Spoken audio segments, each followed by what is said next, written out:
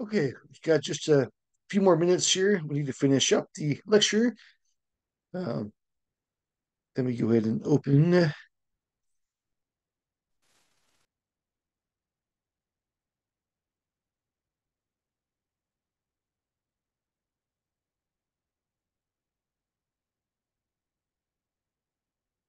Okay.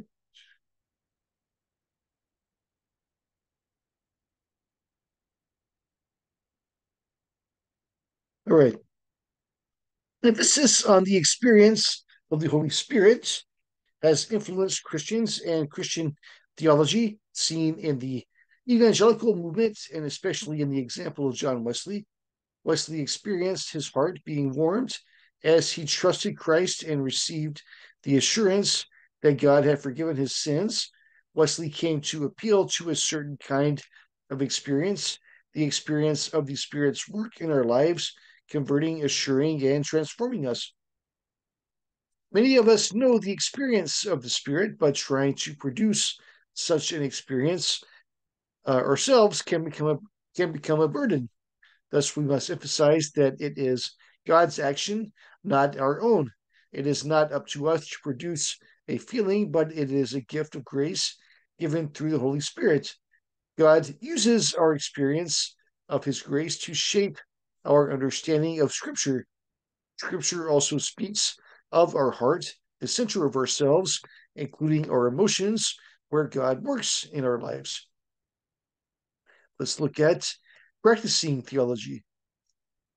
The work of theology helps us mature in the faith as our knowledge is connected to maturity. As we grow in Christ, we try to make sense of our faith in order to live faithfully. As we speak truth in love, we grow. Theology equips us for faithful living. Because we have been taught the truth of Christ, our lives are forever changed. The medieval theologian Anselm of Canterbury described the theological task as faith seeking understanding. He desired to understand the implications of the faith clearly and logically. Theology begins in God and continues in our search to understand matters of faith. While these are unprovable, they are shown and become practical in our lives as we are transformed by God's good news. As we search for understanding, we become more faithful disciples of Jesus Christ, or we learn more about God, regardless of, uh, and more about theology, regardless of our specific Christian commitment. So, those of you that are not Christians, we still have plenty of things to learn. Uh, I'm going to give you this primary text from Psalm chapter 131, 1 through 2, just to give you uh, the kind of attitude that we should have in theology. Uh, so if you believe in God, you can pray this, but if not, it's just wise to keep in mind the need for humility as we study theology, not to get too prideful in the things we know. So, my heart is not proud, Lord. My eyes are not haughty. I do not concern myself with great matters or things too wonderful for me, but I have calmed and quieted myself. I am like a weaned child with its mother. Like a weaned child, I am content. Now, for your attendance assignment this week, write 1 to 2 paragraphs, 1 page maximum.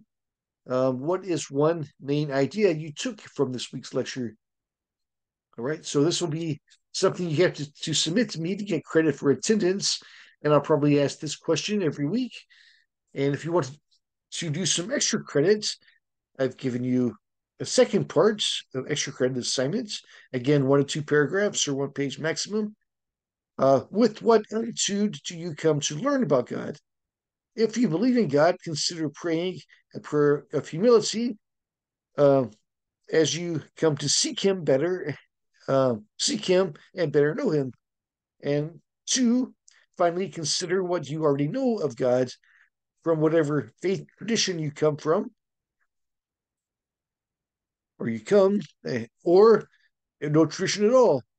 What have you learned previously from scripture, reason, tradition, and experience? Could be scripture besides the Christian Bible or whatever traditions and experiences that you have. That's all valid as you think about this.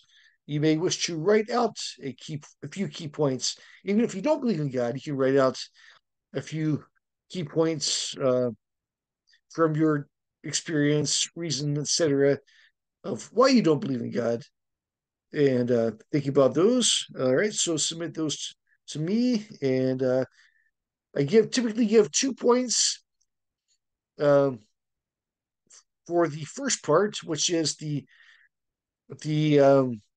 attendance, the typical attendance points for each week, and then I'll give you typically up to three, depending for the second part, depending on how well you have answered. I think you've answered the questions, so you can earn up to 5 points uh, most weeks by if you choose to do both of these and do a good job with them. If you have any questions, feel free to ask me by email. I'll respond to you as soon as you can, but please send your assignments to me by email as soon as you can. I hope you enjoyed this first lecture. We'll see you next week. Take care.